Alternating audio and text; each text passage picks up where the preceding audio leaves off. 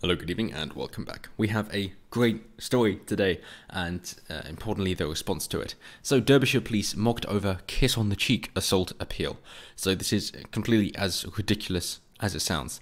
That Derbyshire Police posted the appeal on its website and social media accounts on Saturday, which asked for help to find a man who kissed a woman on the cheek to thank her for helping him when his lorry became stuck under a bridge in Matlock. The appeal was ridiculed, with one person on Twitter arguing that a kiss on the cheek isn't a crime. The force later pulled the appeal from its accounts, explaining the post drew a significant number of comments that were counterproductive to the nature of the appeal. So, I'm not sure that you've all heard this kind of thing before, and you can click away now if you feel so inclined.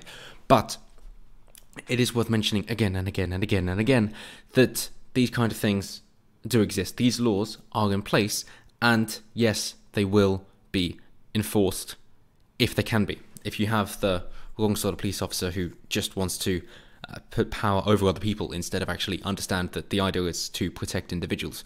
When you look at the wolf whistling being a hate crime from a couple of years back, that these kind of things will get progressively worse and worse and worse.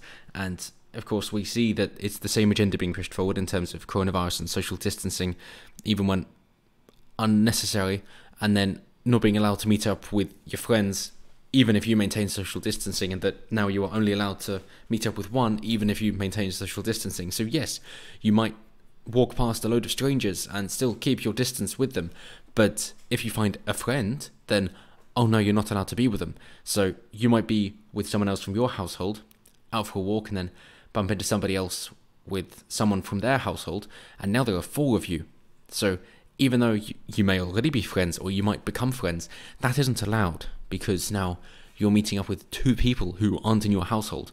And it's the same thing. It's the same as these acts of kindness here that you would have, and a sweet gesture that is then seen as a crime, and therefore the Derbyshire Police have actually launched an appeal about it. Thankfully, the response has been sensible, that there is actually this is obscene enough for regular people, the normies, to reply with, "This is ridiculous, this is not a crime, why are you wasting your time on this? Please go do some actual police work. People are getting raped and murdered, and maybe that is more important for you to turn your attention into, instead of just a kiss on the cheek." And that is incredibly fantastic news, because the slippery slope argument is not a fallacy, it is actually true, and that you will have freedoms and liberties eroded away slowly but steadily, day by day, week by week, month by month, year by year, and so on.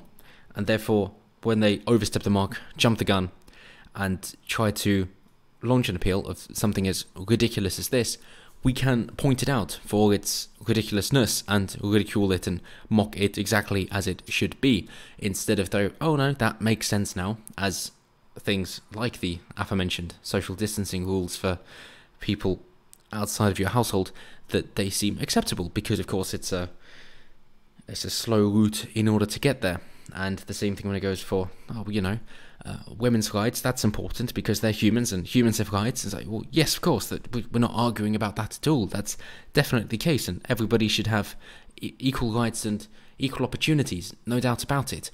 But then that slowly slides into equal outcome, and then that slowly slides into preferential treatment, and then you go, well, actually, no, I mean, you've been pushing this narrative of some group being oppressed for so long that this is apparently now just blindly accepted as fact, even though it is no longer true. And if we go to what the laws state, you'll see that that is definitely not true. And then even if you look to what the effects of them have been, we could talk about university applicants, students and graduates, and even the salaries below 30, then you'll see that it is clearly not true that the women are the oppressed class, not in the slightest. And yet, of course, this is still pushed on, and it is exactly the same thing that is happening here. And the unfortunate thing is that we can see that the police are not admitting that they've done something wrong, admitting fault and blame, and saying, okay, yeah, we did kind of overstep the mark there. The police who are responsible for this are being held accountable, and they are to understand that this is not the kind of thing that we need to launch an appeal of. No, instead, the reason they pulled it was, as they say, the post drew a significant number of comments that were counterproductive to the nature of the appeal. I would say, although you might think initially, well, they're not helping with the appeal in itself. That's correct, but they are helping in the much more important and meta part of it, helping with the significance of the appeal. To say such an appeal is ridiculous. This is not something that should be looked into as a crime or sexual assault. Of course not. And yet, the police aren't taking that at all. They aren't realising that this is a stupid implementation of a law that is supposed to protect people and is instead distancing people. It is supposed to make people feel safer. Laws are there in order to protect people, not to make them fearful and afraid. At that point, the law has overstepped the mark and is no longer helping the people it is meant to help. So to give benefit to the doubt, the forcer, the victim, a woman in her 70s, was very distressed, especially at a time when close contact with strangers is to be avoided, and added, "We take all allegations of this nature extremely seriously." Despite removing the details of the incident, police said people with information could still get in touch. So, yeah, you can get in touch if you want. You can talk to the police about anything. Why not? You might be laughed out of the office, but yes, of course, you can talk to them about whatever you wish.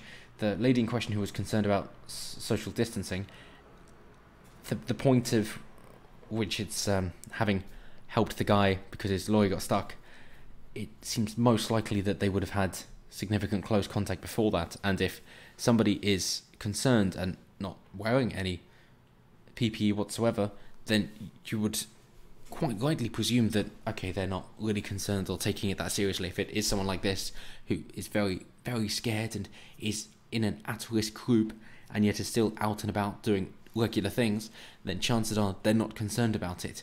So unfortunately, I'm not going to give as much leeway there. Do people get the wrong idea? Yeah, of course they do. But is this guy making a move? No. Really no. Kiss on the cheek to say thank you, fair enough. Especially considering that the woman is in her 70s, unless we're thinking that there's either some guy who really likes those gilfs, or that lorry driver was also an old chap looking for someone just a couple of years younger. I think it's safe to assume that this isn't anything close to sexual assault, and I'm just glad that the response from the public has been to mock and ridicule this tremendously, and that is what I will continue to do, because this is something that is ridiculous and worthy of the mockery that it is getting.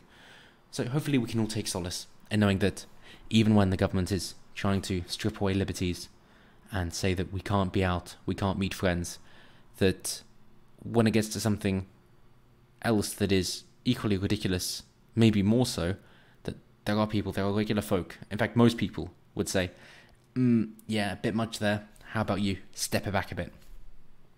So there's a nice start to the week, and as always, until next time, have a good one.